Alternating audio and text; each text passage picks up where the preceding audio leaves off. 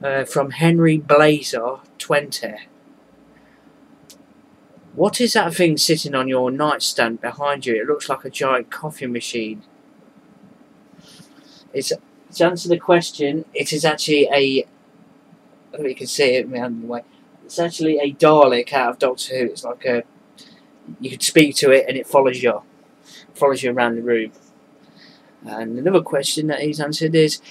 This is a totally random one. I like it. Look, if you were a hot dog on a deserted island and there wasn't anything around to eat, would you eat yourself? Which sounds a very strange one. No, I wouldn't eat myself, because you think, no, on a hot deserted island, you got the sun pounding on you, and meat goes bad, doesn't it? If the sun's like pounding on it all the while and everything, you got flies near you. No, I wouldn't eat myself. That's pretty much about it. Oh, and there's one from Vinny Blacklodge. Do I collect any NTS systems? Not yet. I'm not yet, but luckily, because my television I use, which I use as a computer monitor, it can accept NTSC. But I'm not ruling it out. I possibly will. And the question is from Vinny is there a system that I plan to get this Xmas? I'd like to get a GX4000.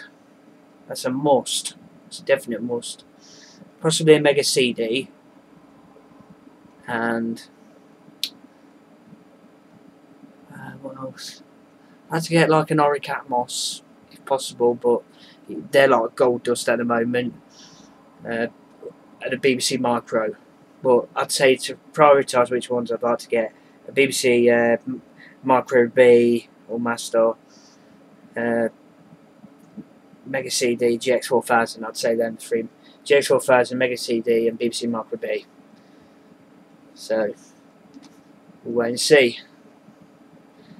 Any more questions which have been submitted, I will do it in like a part 3 shout outs video.